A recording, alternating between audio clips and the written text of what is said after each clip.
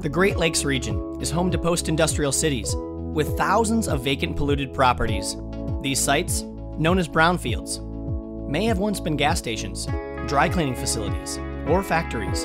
Pollution from these industrial uses can linger in the soil and groundwater, complicating future development.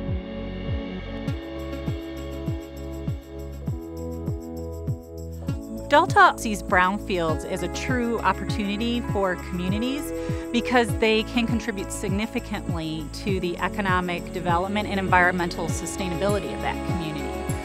It can take years sometimes to investigate and clean up a brownfield site, and in the interim, these sites can remain vacant and blighted and unappealing to the community. But through things like planting trees for phytoremediation, we can add economic value and environmental sustainability for the community.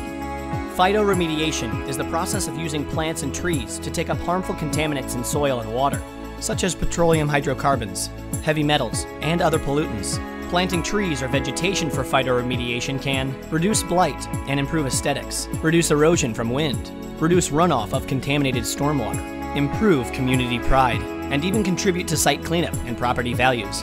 And mature trees can be harvested for lightweight lumber, landscape mulch, and wood pellets, generating jobs in additional industries. Well, Delta approached us about this tree planting project.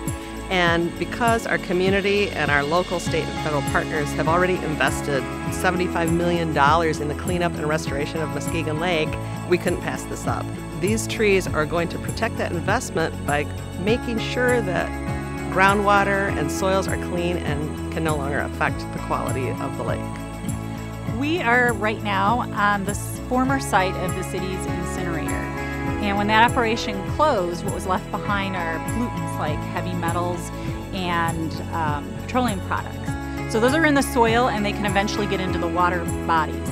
So out here we have these hybrid poplar trees that are actually pulling those contaminants out of the soil, and they're either storing them or they're converting them to less harmful substances before they release them into the air. So they're in essence cleaning up the property very slowly. By making this site more attractive to redevelopment, we are going to bring in mixed uses. We're going to bring in more people living near the downtown Muskegon Lake frontage. We need that for a more sustainable community into the future. Vacant brownfields can become beautiful economic assets through phytoremediation. Delta Institute can help.